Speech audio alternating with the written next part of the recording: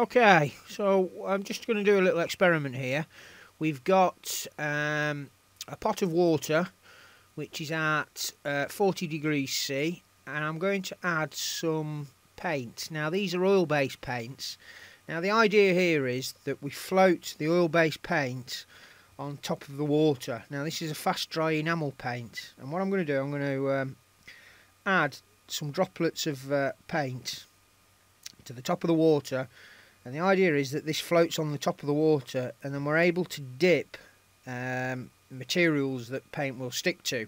Now the idea here is that I'm going to dip a PC case basically, maybe give it a camo look or something else. I haven't decided yet, but this is just a little experiment just to see what it's capable of and if I'm able to dip a PC case. So basically what I've got a little plastic spudger that I'm going to dip. So I'll just give all these cans a shake up and take the tops off, and then we'll start floating it on top. Now that's the difficult bit, is getting it to float. Now some of them say that you should add borax. Now I haven't got any borax to add to it, so I'm just using warm water, and I'm just adding a bit of paint. So we'll add a bit of paint to the top here. Nice green. Now the best way to do this is to use a little pipette to put droplets on top of the water. Now I haven't got a pipette, so I'm just going to use a pencil, and I'm just going to drip the pencil over the top of the water.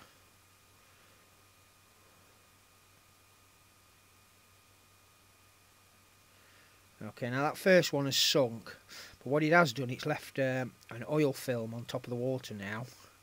So what will happen now is, as I add this should now then float on top of the oil that's on top of the water.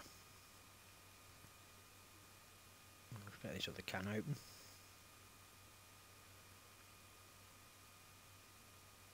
Now, I haven't used these paints for a while. I probably shouldn't be pouring this. Probably should have dipped it again. So you've got to be patient with this stuff. You start to get a bit impatient and things start to go wrong. We've added a bit of white. So the idea here is that we're going to add all these colours, and then we're going to mix them up. We're going to drag a matchstick through or something like that, just to swirl the paint up. But you'll see that process in a minute as we get further down. So as you can see, I'm just adding the paint droplet at a time. So I'll just advance this a little bit, and then we can see what we can see the finished results once all the paint has been added. Okay, so we're just going to swirl this a little bit now. You've got to be careful, because you can see it's dragging the paint and leaving blank spots in the water. Probably could do with a bit more paint in there. But we're only dipping a little plastic spudger, and we're just going to see how the paint adheres and if it works as well as I think it's going to.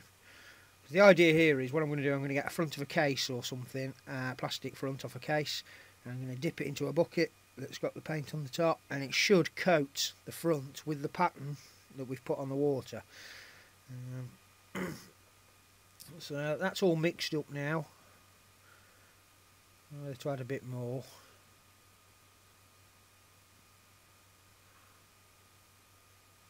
I haven't used some of these paints for a while. I can't get the lids off some of them. Right, so this is the spudger we're going to dip, and the idea is that you go in at a bit of an angle and you lower it down through the paint layer into the bottom of the water. So we'll just start laying that down. Now I'm twisting this a little bit just to coat the other side, because it's a thin edge on it. So that's it now, lowered into the water, and it's sunk down to the bottom now. Now what you do now is, we need to get a cloth or a bit of paper or something, and we just scoop the paint that's on the surface of the water out of the way. So we just drag that across. As you can see, it drags it across and removes the paint. I'll just lift this out.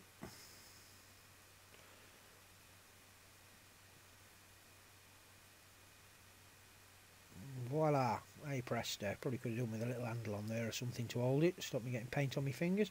But as you can see, the pattern that was on top of the water is now left on the plastic part that I've dipped.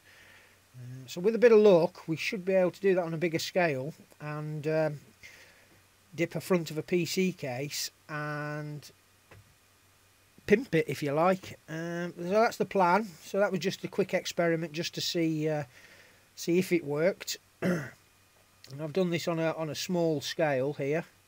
Now the paint is still a bit tacky on here, but it is a fast drying paint, so if I just put this to one side now, that'll be drying with about 30 minutes, completely dry. So that was a success then, so I'm happy with that.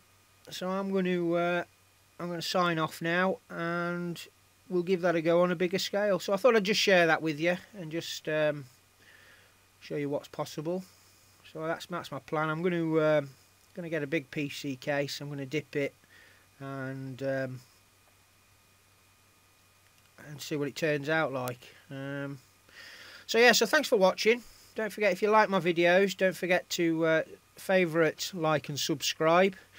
If you subscribe to my channel, you will get updates as and when we do new videos. Now, there was a new video going up.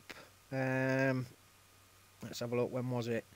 It would have been on Friday. But unfortunately, when I uploaded it, it come back as corrupted, and it wouldn't finish the upload.